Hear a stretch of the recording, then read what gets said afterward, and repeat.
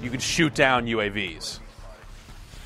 Dude, you can shoot down UAVs.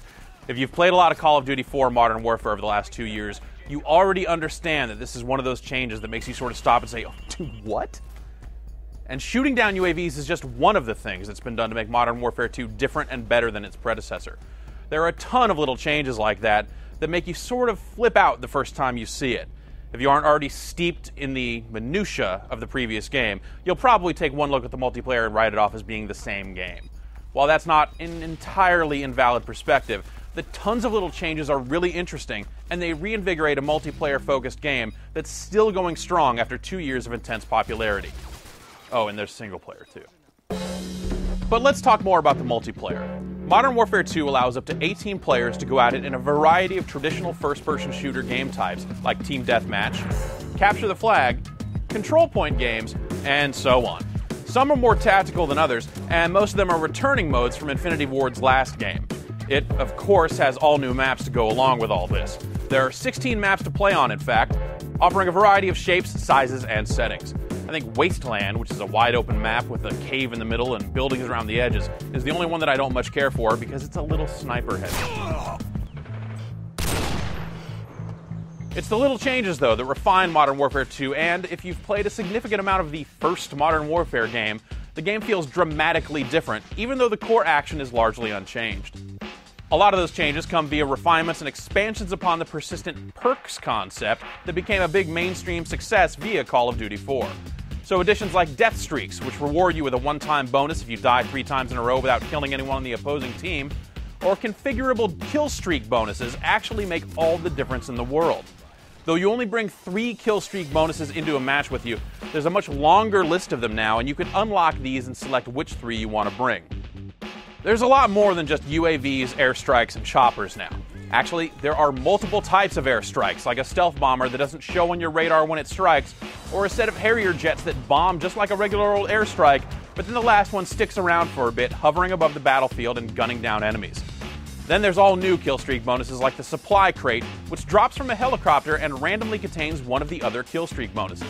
This adds an interesting element of randomness to the multiplayer since it only takes 4 kills to get a Supply Crate, but you might get a user-controllable AC-130 or Chopper Gunner out of it, which are devastating bonuses that can put one team out in front fast, unless the other team shoots down the air support before it can do too much damage. Some changes to the way the weapons are allocated, namely the thought that rocket launchers and shotguns are secondary weapons, not primary ones, makes shooting down enemy support easier and vital. Alright, I could go on and on about the competitive multiplayer, but it'll suffice to say that it's a better game that doesn't lose the feel of the developer's previous release in the process. The game also has a cooperative mode called Special Ops. It's a series of 2-player missions, most of which have been built using chunks of the environment from the single-player game. There are 23 missions that cover a lot of ground, giving you stealth missions where you'll try to snipe your way from one end to the other, or battles that pit you against hordes of enemy troops. I think my favorite 2 missions have one player on the ground while the other is up in an AC-130 or a helicopter, providing cover from the air. All of them require a level of patience, strategy, and skill to complete at the higher difficulty settings, though since one player can revive the other if he goes down, it's not quite as savage as it may sound. Let's go. Then, of course, there's the single-player campaign. Modern Warfare 2 picks up 5 years after the end of Call of Duty 4 and deals with a conflict between Russia and America. It's around 5 hours long on the default difficulty setting, and it's a tightly packed adventure full of all kinds of crazy stuff. There are vehicle bits, stealth sequences, and overall, plenty of opportunities to stab enemies in the face, which is key. I'm sort of deliberately talking around the story, but I think I can safely say that like previous games in the series, it jumps between multiple perspectives. So in one level you'll be in Afghanistan, moving through dangerous urban areas, and in the next you'll be a member of Task Force 141, working an undercover op that takes you into a pretty messed up situation. Then hey, why not bounce it back to Washington, D.C., where things aren't going very well at all? The globetrotting is standard for the course, but the story feels like it's been kicked up into some kind of action movie overdrive. The events of the previous game felt kind of plausible, but this one gets a little too far over the top. It's like the developers sat down and watched the execution and nuke sequences from their last game for an hour straight, then decided they needed to have something that makes that sort of impact every 45 minutes or so. It starts to get a little exhausting, but that doesn't take away from the gameplay.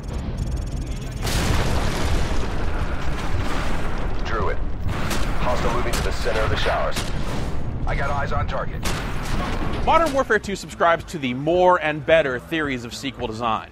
A lot of it will feel very familiar, and in a way that makes it a little less impressive than COD 4 was when it exploded back in 2007. But the design decisions that have altered the multiplayer, along with the new Special Ops mode, make this a more complete package that should finally retire the last two Call of Duty games, which are still incredibly popular online. I mean, dude, you can shoot down UAVs. Now that I've done that and all the other cool things that have changed about the multiplayer, Call of Duty 4 feels completely obsolete.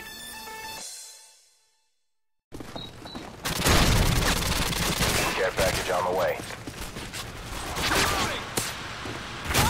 All right. Okay.